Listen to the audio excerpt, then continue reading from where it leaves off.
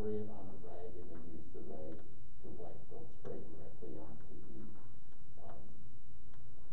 furniture because it creates a couple of problems. So just please don't. What else do I need to say? So as we start Mass, as we process in, I will need to wear a mask.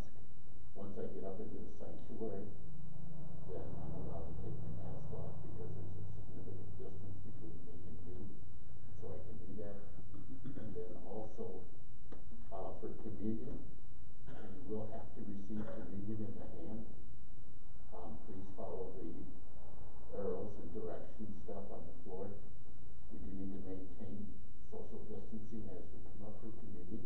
So the horizontal strips of tape mark off the 6 feet of distancing. And distribution of communion needs to be done the center aisle only. So we'll do the 2 sections and then out here and over there. Just do that in a way that we can maintain distancing. Any comments, questions, concerns, gripes, complaints? Okay. Welcome, and I'm happy that you're all able to be here tonight. And let us celebrate Pentecost.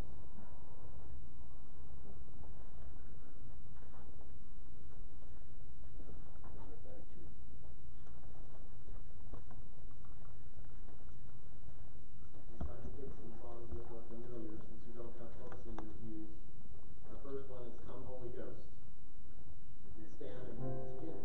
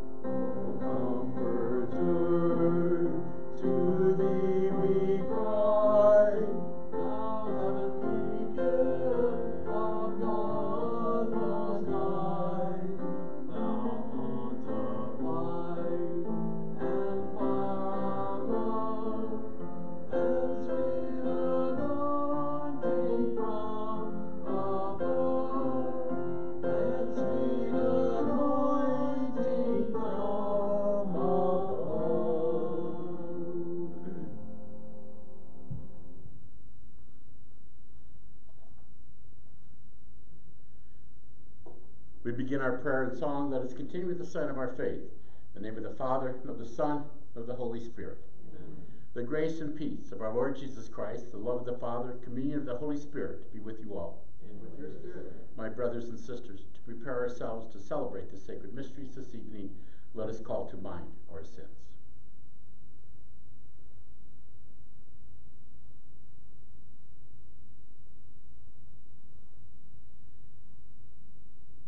You were sent to heal the contrite of heart. Lord, have mercy. Lord, have mercy. You came to call sinners. Christ, have mercy. Christ, have mercy. And you are seated at the right hand of the Father to intercede for us. Lord, have mercy. Lord, have mercy. May Almighty God have mercy on us, forgive us our sins, and bring us to eternal life. Amen. Glory to God in the highest, and on earth peace to people of good will. We praise you, we bless you, we adore you, we glorify you. We give you thanks for your great glory. Lord God, Heavenly King, O God Almighty Father, Lord Jesus Christ, only begotten Son, Lord God, Lamb of God, Son of the Father, you take away the sin of the world. Have mercy on us. You take away the sin of the world. Receive our prayer. You are seated at the right hand of the Father. Have mercy on us. For you alone are the Holy One. You alone are the Lord. You alone are the Most High, Jesus Christ, with the Holy Spirit, in the glory of God the Father. Amen. Let us pray.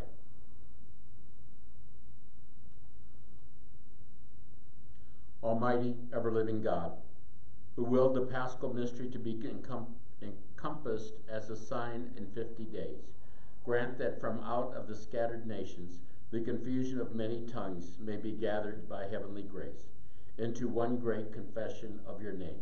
Through our Lord Jesus Christ, your Son, who lives and reigns with you in the unity of the Holy Spirit, one God, forever and ever. Amen.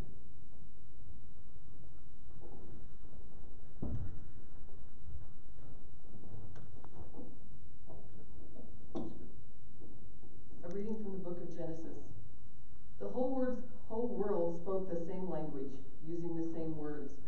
While the people were migrating in the east, they came upon a valley in the land of Shinar and settled there. And they said to one another, "Come, let us mold bricks and harden them with fire." They used bricks for stone and bitumen for mortar.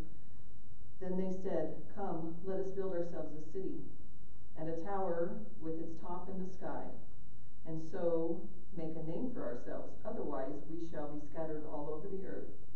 The Lord came down to see the city and the tower that the people had built.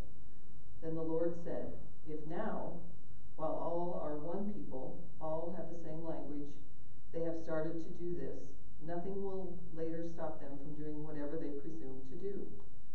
Let us then go down there and confuse their language, so that no one will understand, so that one will not understand what another says." Thus the Lord scattered them from there all over the earth, and they stopped building the city.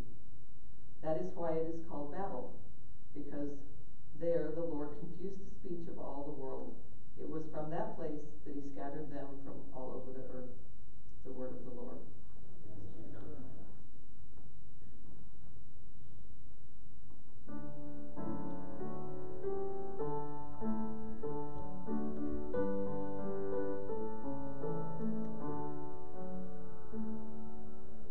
Lord, send out your Spirit and renew the face of the earth. Lord, send out your Spirit and renew the face of the earth. Bless the Lord, O my soul. O Lord my God, you are great indeed. How manifold are your works, O Lord. The earth is full of your creatures. Lord, send out your Spirit and renew the face of the earth. If you take away their breath, they perish and return to their dust. When you send forth your Spirit, they are created, and you renew the face of the earth. Lord, send out your Spirit and renew the face of the earth. May the glory of the Lord endure forever. May the Lord be glad in his works. Pleasing to him be my theme. I will be glad in the Lord. Lord, send out your Spirit and renew the face of the earth.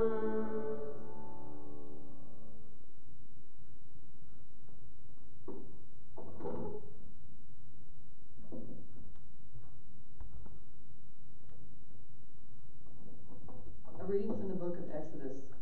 Moses went up the mountain to God. Then the Lord called to him and said, "Thus shall you say to the house of Jacob, tell the Israelites, you have seen for yourselves how I treated the Egyptians and how I bore you up on eagle wings and brought you here to myself. Therefore, if you hearken to my voice and keep my covenant, you shall be my special possession, dearer to me than all other people. Through all the earth is mine. You shall be to me a kingdom of priests, a holy nation. That is, you must tell the Israelites. So Moses went and summoned the elders of the people. Then he set before them all the Lord had ordered him to tell them. To the people all answered together, "Everything the Lord has said, we will do." On the morning of the third day, there were peals of thunder and lightning, and a heavy cloud over the mountains, and a very loud trumpet blast, so that all of the people in the camp trembled. But Moses led the people out of the camp to meet God. They stationed themselves at the foot of the mountains. Mount Sinai was wrapped in smoke, for the Lord came down upon it in fire. The smoke rose from it as though from a furnace, and the whole mountain trembled violently. The trumpet blast grew louder and louder while Moses was speaking, and God answered him with thunder. Then the Lord came down to the top of Mount Sinai. He summoned Moses to the top of the mountain. The word of the Lord. Thanks be to God.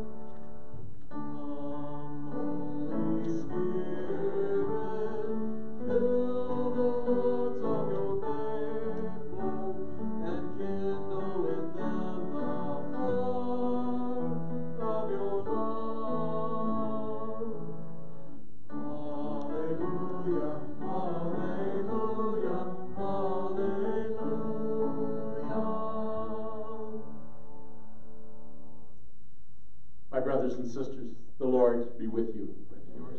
A reading from the Holy Gospel according to John.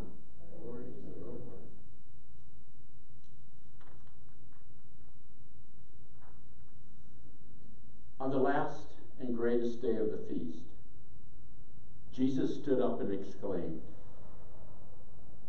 "Let anyone who thirsts come to me and drink. The scripture says, rivers of living water will flow from within him who believes in me." He said this in reference to the Spirit that those who came to believe in him were to receive. There was, of course, no Spirit yet, because Jesus had not been glorified. The Gospel of the Lord.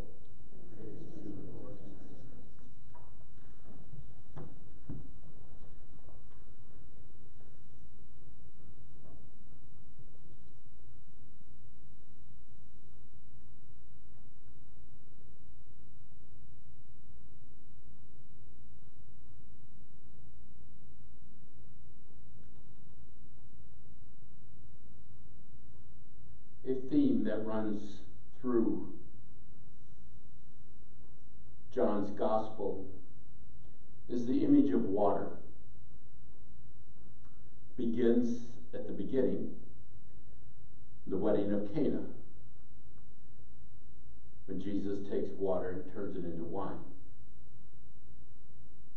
We also have the story of the paralytic who laid at the pool of Siloam, waiting for the waters to stir so he could get into the pool and be healed.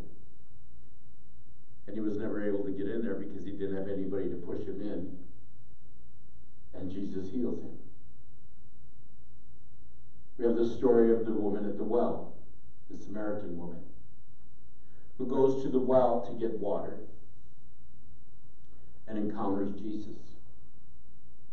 And not only is able to get water, but Jesus tells her, "I can give you the living water. And with this water, you will never thirst again." So with that story, and there are others. I think there's 7 of them altogether. Today we see, towards the end of the Gospel, the image of water again. And Jesus says, "Let anyone who thirsts come to me and drink." Rivers of living water will flow from within him who believes in me. Now think of water, and what do we use water for? The image of water oftentimes symbolizes life. It symbolizes death. It symbolizes cleansing, purifying, quenching, the quenching of thirst, which kind of is connected with life. If I have plants and I don't water them, they'll die. You have to have water to live. But if I water them too much, they'll also die. So there's a balance there. That imagery is used in baptism when we die to sin and we're born with new life and the washing and the pouring of water at the baptism. So as Jesus gives us this image today of anyone who thirsts, come to me and drink. And to think of thirst, I like the image of thirst in the scriptures. When you're thirsty, what do you want to do? You want to quench the thirst. You're driven to quench it. Lately, I've been waking up in the middle of the night just thirsty. I gotta get up and go get a drink of water. I don't want to get up. I'm tired. I want to roll over and go back to sleep. And I try to go back to sleep, and I'm thirsty. I can't. So I have to get up, go get a drink of water, nice big one, go back to bed. So that thirst is something that creates a drive within us. And we pursue that drive until it's quenched. And Jesus invites us to thirst for him, to thirst for the living waters. If we thirst for him in that same kind of thirst, that we are driven, we long for that satisfaction. There's a beautiful psalm that's used in the office. The priests pray every day. This one comes up once every 2 weeks, I believe it is, every week maybe. There's a line in there that says, as a deer yearns for running streams, so I yearn for you, my God. And I love that song. I love that image, that particular line. And every time I read it, I think of how I yearn for God. And that's in good times and in bad. There was one time that I was kind of down in the dumps. That tragedy in the parish. It had me down. I was down all day. The next morning I got up and was reading the Psalms, and I read that song. And I said, yes, right now my soul yearns for God. Like that deer longs for running streams. I needed that comfort. And that's what Jesus talks about. That if we turn to him in our times of struggle, our times of difficulty, and turn to our Lord when we're alone, when we're hurting, when we're isolated, when we're suffering, stress, anxiety, maybe even when we're just in doubt and wonderment of what I should do or what I can do or whatever. In those times of need, if we turn to our Lord, he will provide us with comfort. He will satisfy our longing and our thirst, just like the river of living water that flows within us. And that's the key. It flows within us. So you don't have to take it in. It's already here. It flows within us and satisfies our need. So let us turn to our Lord in our needs. Let us turn to the living water that will flow within us, within those who believe in Jesus Christ. And let us believe.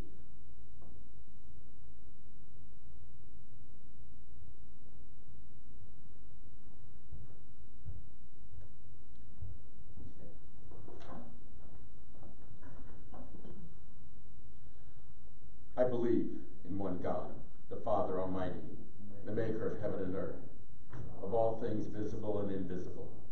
And I believe in one Lord Jesus Christ, the only begotten Son of God, born of the Father before all ages, God from God, light from light, true God from true God, begotten, not made, consubstantial with the Father. Through him all things were made.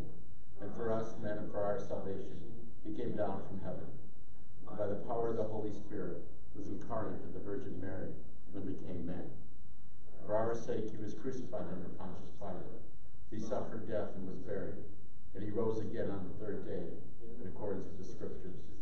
And he ascended into heaven, and is seated at the right hand of the Father. And he will come again in glory to judge the living and the dead. And I believe in the Holy Spirit, the Holy Catholic Church, the communion of saints, the forgiveness of sins, the resurrection of the body, and life everlasting. Amen.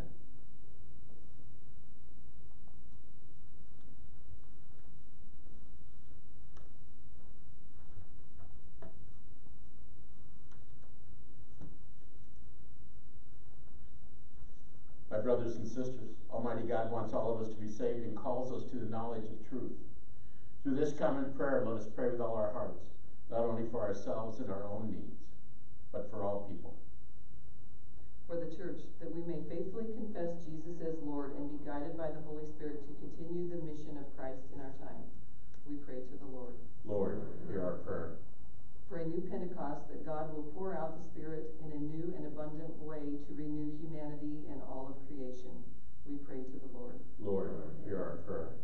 For a spirit of hope, that all who are overwhelmed by life may find new reasons to live this day and be gifted with the vision of all that could be tomorrow. We pray to the Lord. Lord, hear our prayer. For a spirit of wisdom for all government and business leaders, that they will develop policies for reopening society that both protect society and promote the well-being of everyone. We pray to the Lord. Lord, hear our prayer. For all who are unemployed, that God relieve their anxiety and open new opportunities for them to find work and support themselves. We pray to the Lord. Lord, hear our prayer.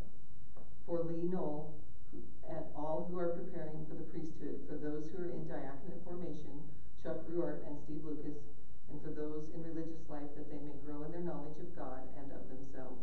We pray to the Lord. Lord, hear our prayer.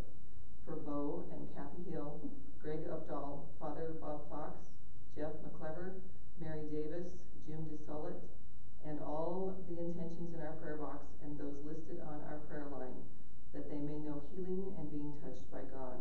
We pray to the Lord. Lord, hear our prayer. For Dan McGuire and all who have died, that the perpetual light shine upon them, and they rest in peace. We pray to the Lord. Lord, hear our prayer. Almighty and ever-living God, your will for us is that none should be lost and all should be saved. Hear the prayers of your church.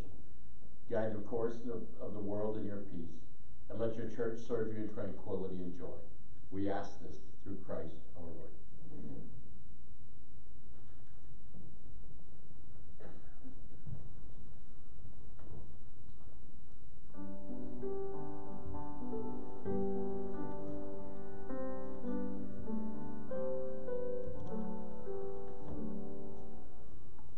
Send us your Spirit, O Lord. Weeping and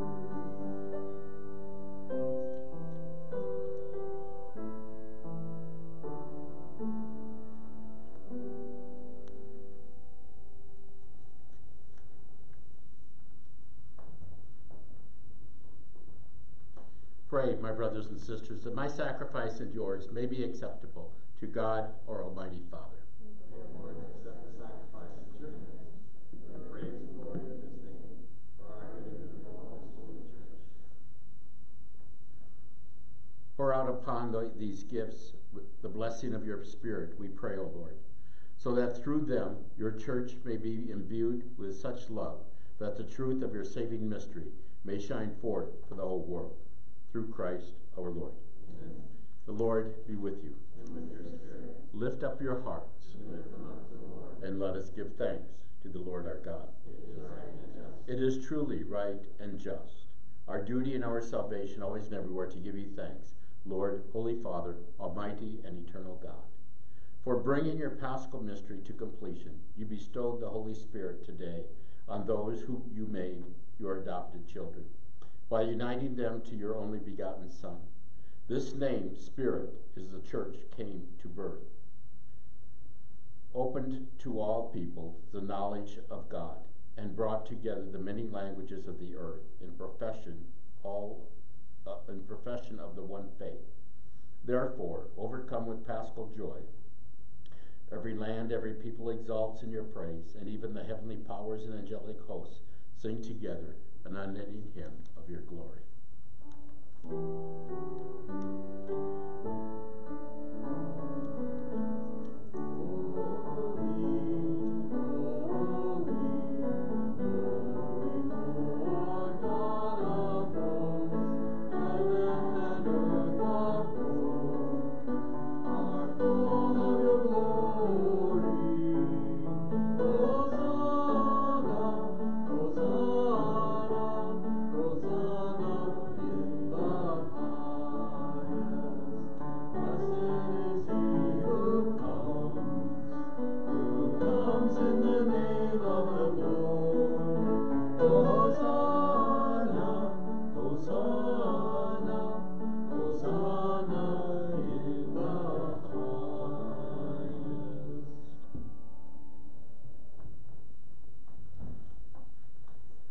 You are indeed holy, O Lord, the fount of all holiness.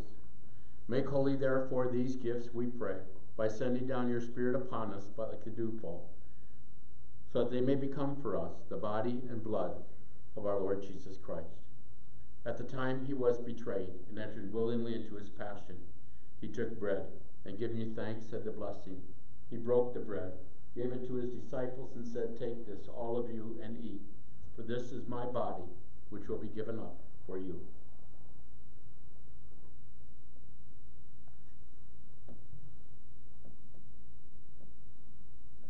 In a similar way, when supper was ended, he took the chalice, and once more giving you thanks, gave it to his disciples, saying, "Take this, all of you, and drink, for this is the chalice of my blood, the blood of the new and eternal covenant, which we poured out for you and for all, so that sins may be forgiven. Do this in memory of me."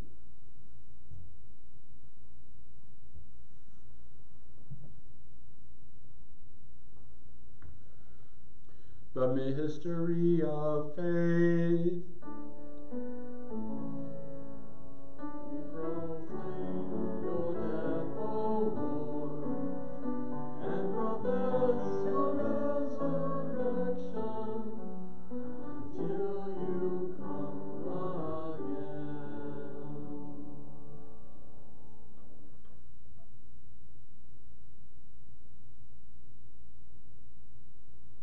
Therefore, as we celebrate the memorial of his death and resurrection, we offer you, Lord, the bread of life, the chalice of salvation, giving thanks that you have held us worthy to be in your presence and minister to you.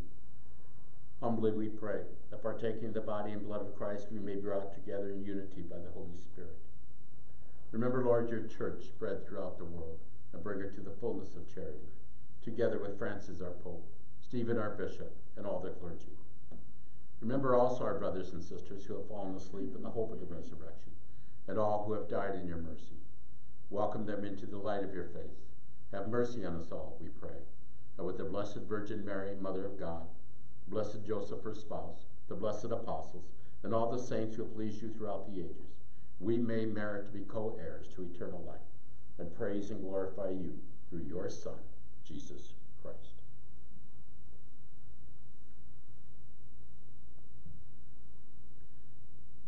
him and with him and in him, O God, Almighty Father, in the unity of the Holy Spirit, all glory and honor is yours forever and ever.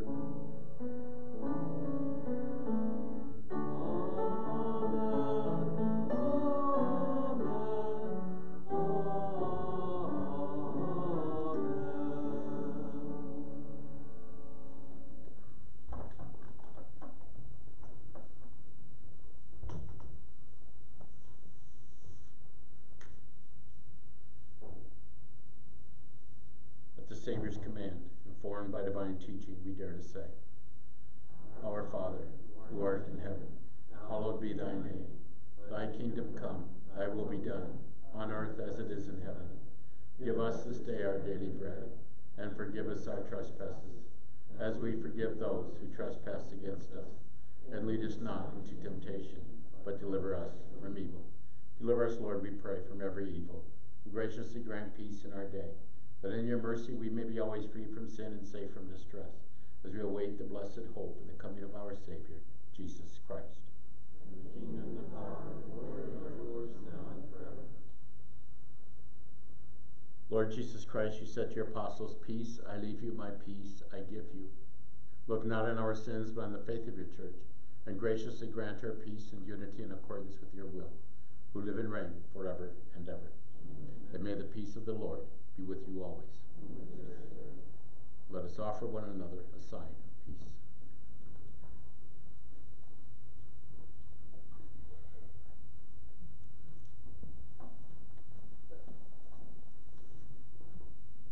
Lamb of God. Oops.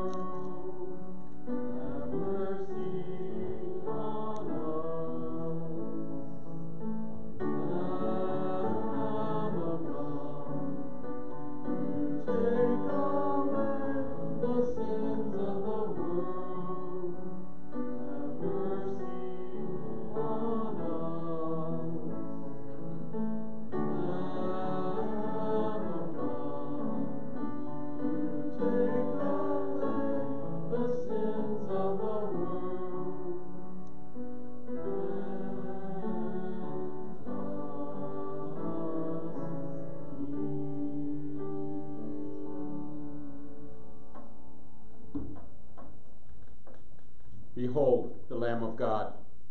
Behold him who takes away the sin of the world. Blessed are those called to the supper of the Lamb.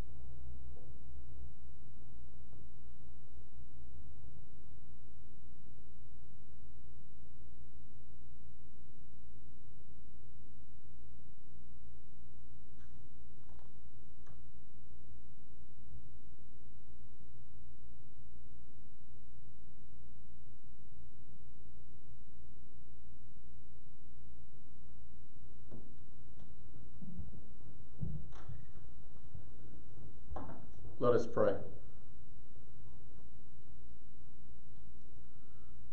Pour out upon these gifts the blessing of your Spirit, we pray, O Lord, so that through them your church may be imbued with such love that the truth of your saving mystery may shine forth for the whole world.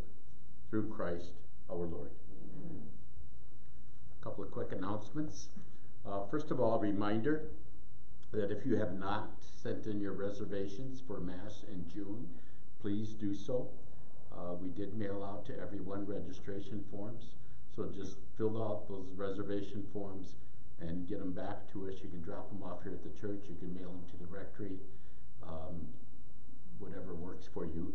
If you don't have your form, you didn't get one or you lost it or whatever, give us a call and you can make reservations. I did put in a bulletin this week, I believe. Tamara's the one that's doing all the reservations, so her number is in a bulletin. You can call her direct and make reservations. But you will need reservations for June, and those reservations will be for the whole month. So every Saturday or Sunday, you'll have that reservation and be reserved. Also, if during the month, there's a weekend that you're going to be out of town, you're not going to be able to make Mass or something, give Tamara a call and let her know. So if we have people on a waiting list to come, we can plug them into that slot. Or also if we get visitors from out of town that come and don't have reservations, we can plug them into those spots. So you will be assigned particular seating, and so that'll help us to maximize the available seating that we have and get the most people that we can to Mass. Okay? I will be departing tomorrow to go back to Minnesota for a month of vacation. Father Carr, Michael Carr, will be filling in for me for the next 3 weeks, and then Father Hip Wynn will come for the last weekend. They'll just be here on the weekend, so we won't have Mass or anything during the week. We'll just have the weekend Masses. And he gets to figure out the first Sunday in June of how we're going to coordinate everything. So that's why I chose June. I figured I'd let somebody else deal with that. But actually, we've pretty well dealt with it. So have a happy Pentecost, and I will see you in July. Thank